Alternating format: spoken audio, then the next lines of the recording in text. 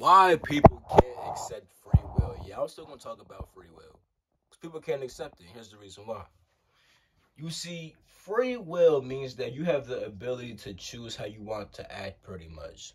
You can't choose how your life is all the time. Like if it rains, you can't fully control that. But you can control if you get mad at the rain or not. You know what I'm saying?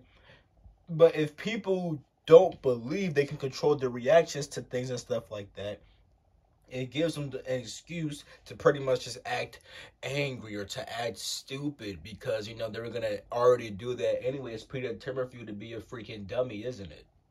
And it's like, no, it isn't. So if you're gonna be a dummy, it's kind of your fault that you're being a dummy, especially as you become more and more and more aware. Like, okay, if you're just like if you're less conscious, you're more impulsive, you're not as evolved. We get it. You're like a freaking animal. Animals don't really have free will for real. But guess what?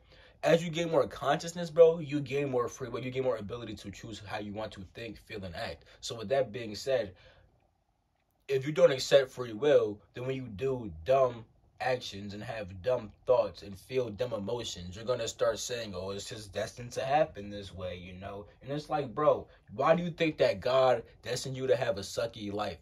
Why did God destine you to be a freaking dummy? God didn't destine you to be a freaking dummy.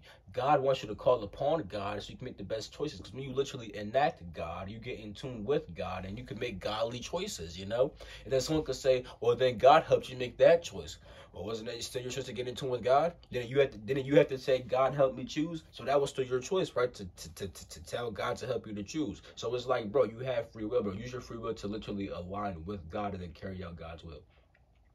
Because, I mean, shoot, when it came to the book of Job, God's will affected him a lot. He couldn't control whether or not Satan messed with him or not, but he could control his faith in God and stuff like that. And if he has more, and the more faith you have in God and stuff like that, the more clear sight you're gonna have and stuff like that, with true faith and stuff like that. Now I'm pretty sure that Job was losing faith inside the story. Because I've heard many versions. I just gotta read it for myself. I'm gonna read the book of Job on my Patreon, bro. Oh yeah, that's what we're gonna do. The J dot, it's gonna be the Asar John one $10 one. Look in the description down below. You feel what I'm saying, bro? But yeah, because I heard different versions. Like I heard that one Job was fully faithful, one that Job was losing faith. Either way, though, it's still his choice to have faith. Same with you, bro. It's your choice with a lot of things in life, and understand where you have choice inside your life. Because if you don't see where you have choice inside your life, bro, then it's like when you make certain bad decisions, you're gonna say it was just destiny, right? But it's like, bro, it was your choice, bro. You just chose the wrong thing at that time. You feel what I'm saying, bro? So it's like, bro, you have free will, bro. Even with the bad thing that happened inside my life, I still think I have free will. The bad things on my Patreon, the $5 one, you feel me? It's on the $5 and $10 one, but yes, that's the journey Patreon. But even with all that bad stuff happening, I still have free will to choose how I want to react to these situations. So it's like, bro, we have free will.